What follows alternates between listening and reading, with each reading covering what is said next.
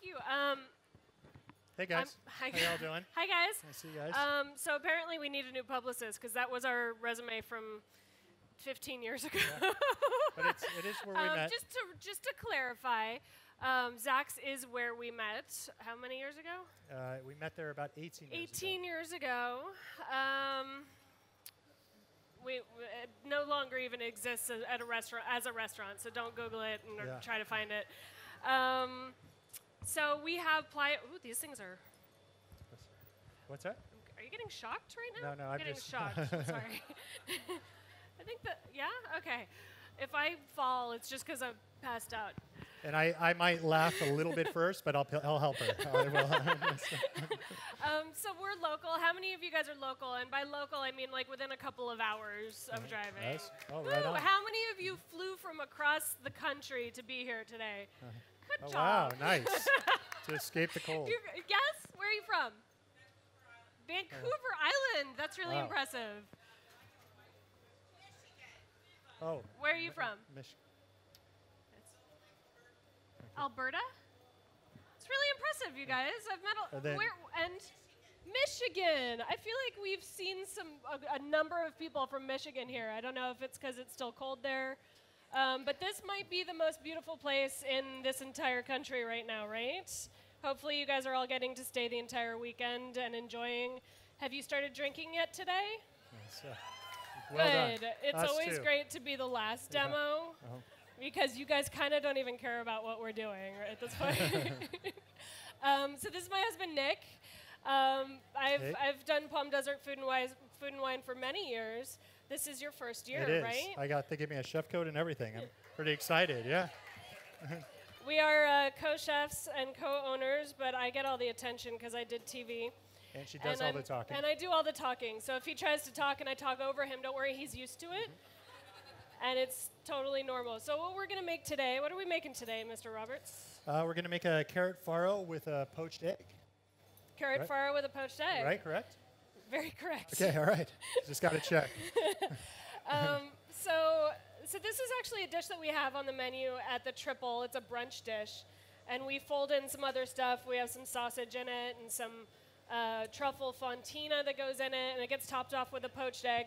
You guys are not going to get the poached egg today. I apologize. I am going to demonstrate how to perfectly poach an egg. So, like, if that's something that you feel like you can't miss out on, I'll just be up here poaching eggs for you. But you are going to get to try the carrot farro. It is sort of a play on a risotto, almost. It is. It is. But with farro. Right, and we do work it kind of like a risotto. We are going to do a little bit different than the recipe. The recipe is great. It actually says sweat the onion. I don't know that they even have recipes. You do guys they? have recipes? Do they not? Okay, okay, that's what I thought. So if this looks weird, it's just because we don't follow the recipes. Well, I like to toast the farro first, and the only reason we did it the other way is we sweat out the onions in the recipe first because it'll be a little friendlier. You really have to watch it when you're toasting it. So that's just an easier way to doing it. If you don't mind, I'm going to do it the way I would do it, if that's all right. So I do add. I thought she was going to talk. I'm sorry. I do add oil. Let it heat up a little bit. And what type of oil are you using? This is olive oil, but it is better also to use a canola. Not always the greatest olive oil for you, but great for heat. It has a very high smoke points. Correct? So by that he means we can get the oil really high without it burning, which olive oil has a lower temperature in which it burns. So if you're looking to get things super hot, never use olive oil, especially extra virgin olive oil. But in this case, we're not going to get things super hot. It's totally fine to be using olive oil here. Mm-hmm. So as the oil gets hot or warmed up, we add the farro. And you can use barley, you can use farro. What else could you use? Make sure you leave that last tablespoon of farro in there.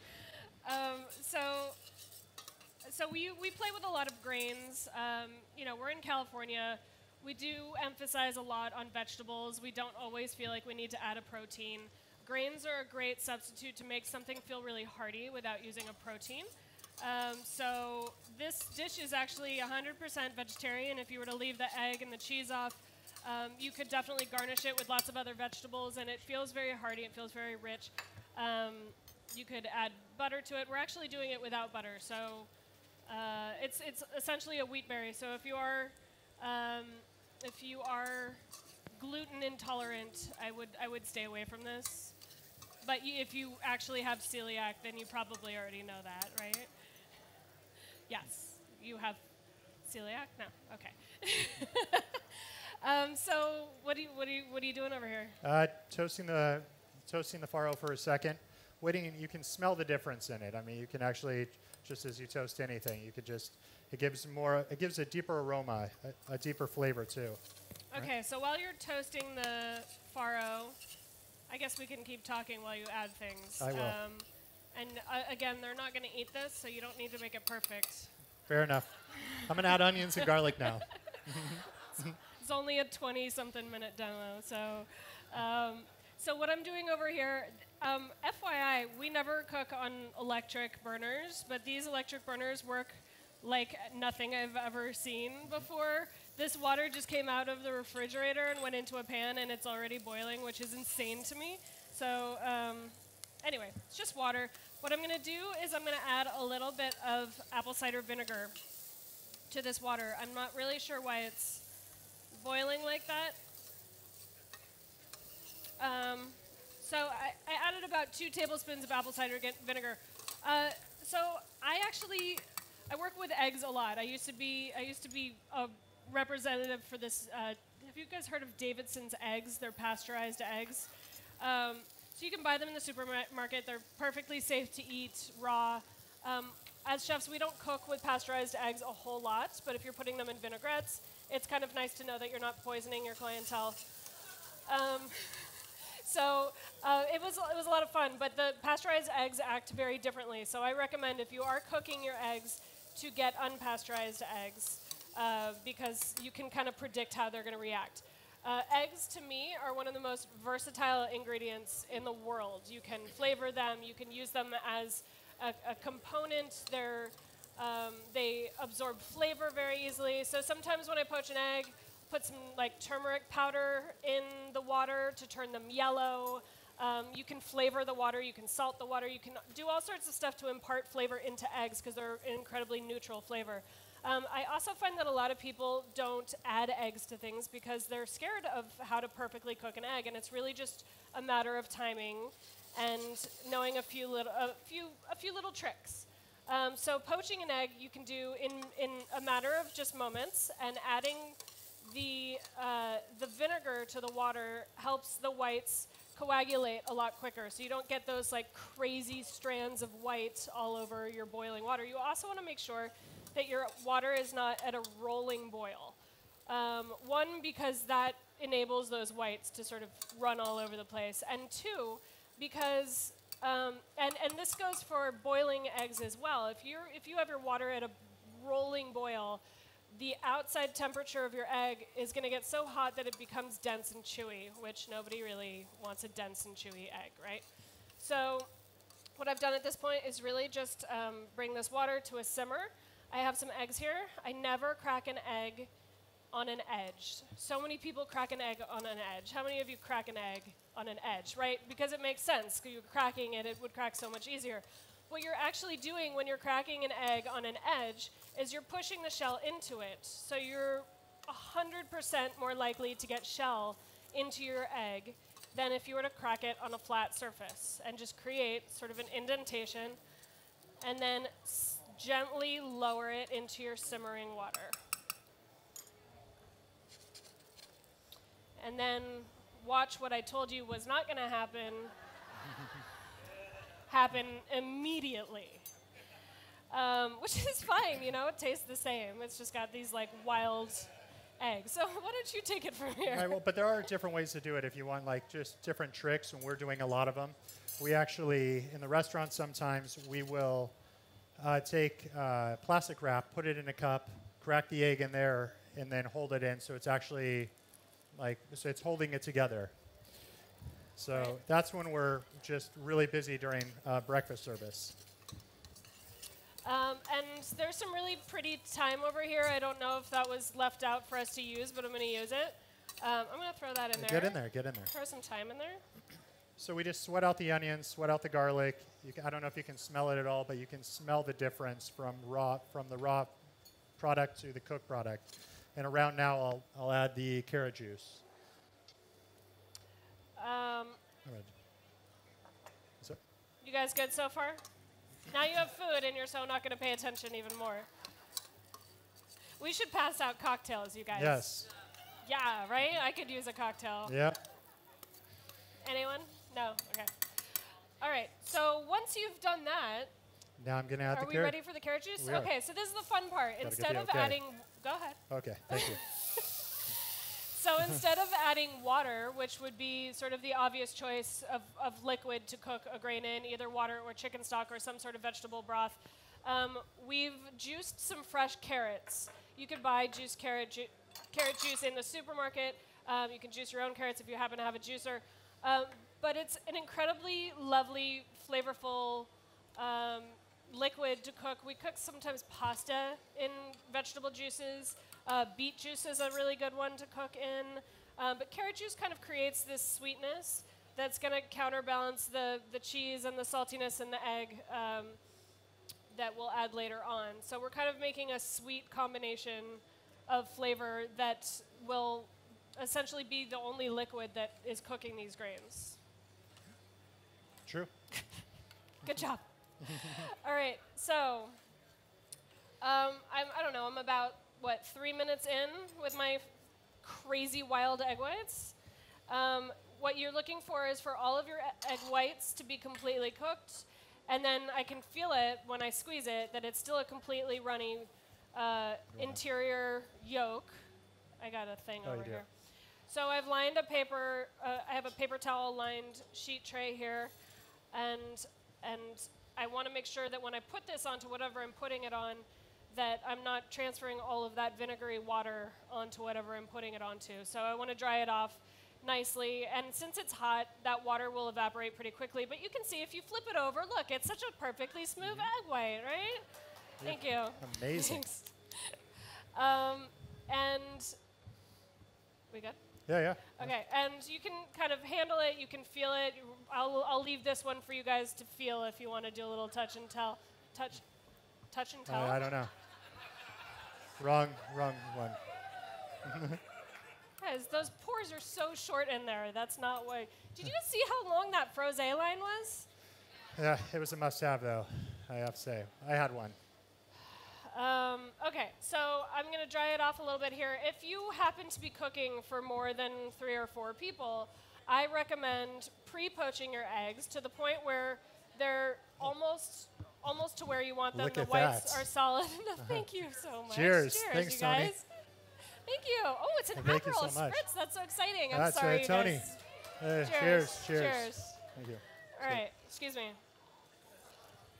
All right, so you can 100% make these a couple of hours in advance. Instead of transferring them onto this sheet tray, you would transfer them into some ice water to cool them and stop them from cooking anymore, just as you would a hard-boiled egg. And then you could throw them back into this water to warm them up, and you could do 10, 20 at a time, hold them in the ice water. When you're ready to serve them, warm them up in the hot water so they're nice and warm, and then they're just like new. That's kind of that's our restaurant hack trick that we do for brunch. We do a lot of numbers for brunch at Playa Provisions specifically, and the Eggs Benedict is one of our best sellers. It's like a Dungeness crab Benedict, and we sell, 30, 40 orders. So if we had to poach our eggs to order, we would go down in flames and you guys would never get your food. So this is kind of our little trick to a pre-poach of an egg. And then this dish, actually, I don't know, did you say it was at the Tripel? So Yes. if you did want, you did say that. I did say that. There we go. That's okay. Thank you. I It's all appreciate right. that. Thanks. People say, how do you guys work with each other? It's really the only way we know each other, thank God, because I think he would have murdered me several times by now. I think it's, the same. It's She's mutual. she's very, very patient. She married a big child. Yeah, So it's true. it is. I'm sorry, I agreed really quickly. Yeah, I know. First time ever that she agreed. All right, I'm going to do a few more of these, but otherwise, I feel like we should be moving a little bit I'm quicker going over as here. I'm rapid boil. Again, they're not going to eat this. They've already eaten. Okay, I have it all the way up. I'm Okay, going. you don't need to have it all the way up. How do you want it to Or reduce? just finish your demo.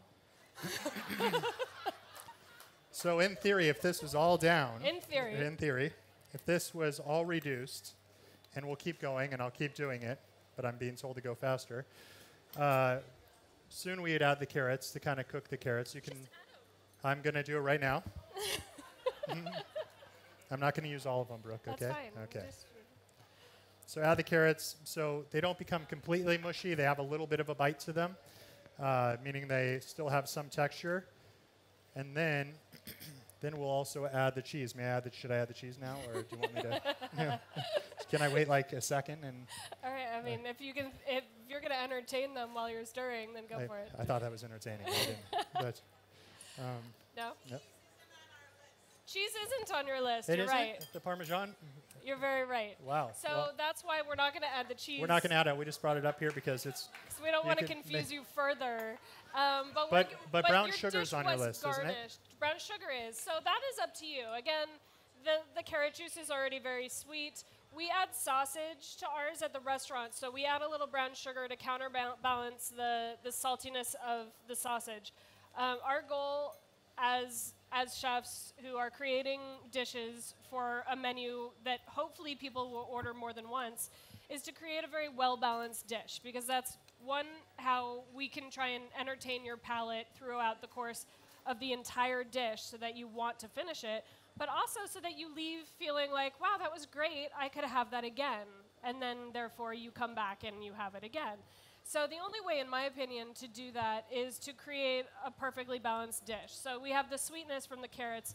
We have to add a salty component. So instead of adding sausage, we're adding cheese or a seasoned egg for a little bit of richness. We can top it off with, we added some fresh herbs for some freshness in there. But because we had the sausage at the restaurant, we already had brown sugar in the recipe, and it was like a copy and paste situation, so I apologize. Please feel free to leave the brown sugar out. Yeah, that's great. Okay. If you are going to have it at a rolling boil or a Mach 10 boil like I have here, you have to keep it moving, or it will stick to the bottom because of all the starch that's going to be released from the farro. So you don't want it to burn. You burn, obviously, the whole dish goes down in flames. All right. So we are pretty much set here because I don't think we're going to get that to a point where we can plate it. But I will show you how perfect these eggs are because I'm really proud of them. I'll show you tomorrow how perfect this is. He'll be here all day. Just stirring. So, all right. So basically, again, with eggs, eggs are very personal. I'm probably one of the only chefs on the planet who doesn't love a super runny egg. I like my eggs custardy, which is weird, right? Like, round of applause for a custardy egg. Mm-hmm.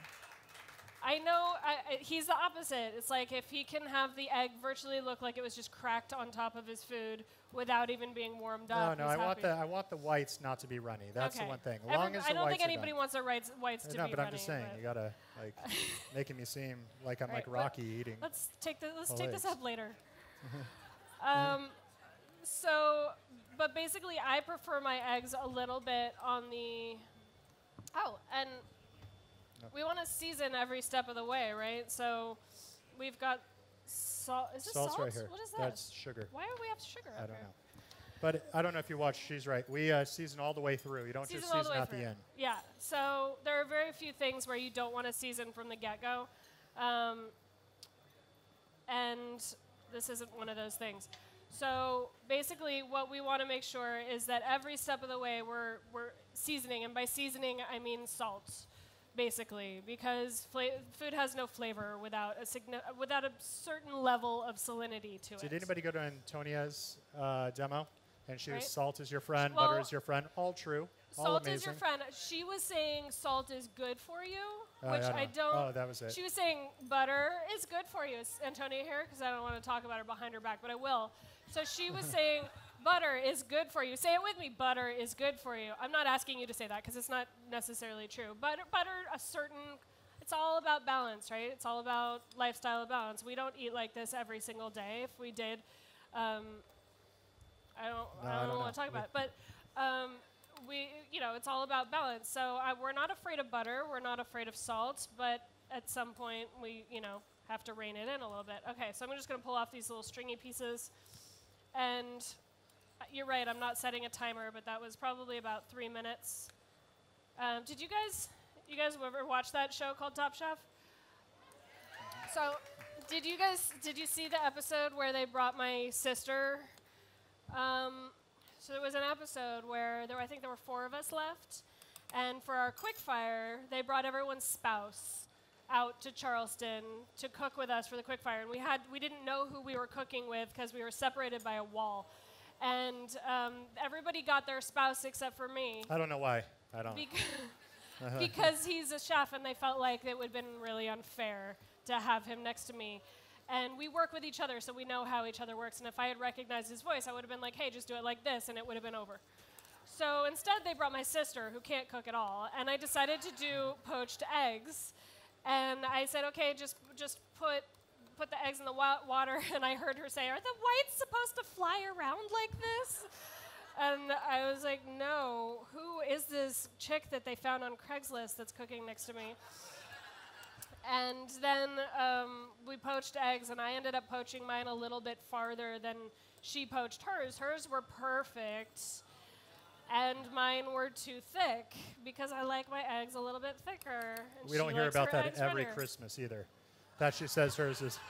All right, so I'm seasoning these. I don't know why, since nobody's going to eat them. And then basically I'll just cut into them. So this is what technically should happen. You should get that. Oh, these are really pretty eggs, right? Well, not that one. This one's that first one. So basically we should get a runny but viscous yellow, and then a completely solid white. Yeah? Yeah? Like wrap it up. Okay. This isn't going to be ready in 5 minutes. Okay. Well, that's it. Does anybody have any questions?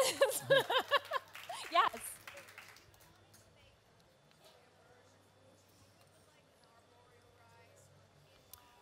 Sure, absolutely. You could do this with any grain. However, a quinoa is not going to give you that starch that's going to make it seem I don't know if you can see it, but it's starting. You can see it starts to release a starch, especially when you stir it. So if you were to just leave this alone and boil it with excess amounts of liquid, you could strain it and have it be like a solid grain, or you can work it like this and have it release the starch. Quinoa wouldn't do that, but arborio would, yes. Or barley, you could use barley instead. Yeah. That's another one. Yes. How did we meet? We met in the kitchen. She was actually my boss, and I was wondering if he was going to say that. Yes. What, me? Yeah. If I was you were I was my his boss. She still is. To be fair, there was no foul play until there was cause for foul play. Yeah, it wasn't for a year, give or take. And there was also... Any other There's questions? no nothing. We didn't like each other for a good while. Yeah, I thought he was incredibly arrogant, and I mean, he is, but I got used to it, and it became endearing. But he called me. I was a very young chef. I was 22 years old, and as was he, but he had gone to culinary school, and I did not. And so he automatically figured he knew more than I did, and I didn't deserve to be in the position that I was in, which is probably true, but he didn't have to, like, say it to my face all the time. I could have fired him, but I didn't. No. There was a lot of that. There was, and now I can't fire him, so we're stuck. Puts me in the corner. Anyone else? Yes. We have a child who's sitting there who, his name is Hudson. He's slightly underage to be here, so let's not talk about this outside of this room.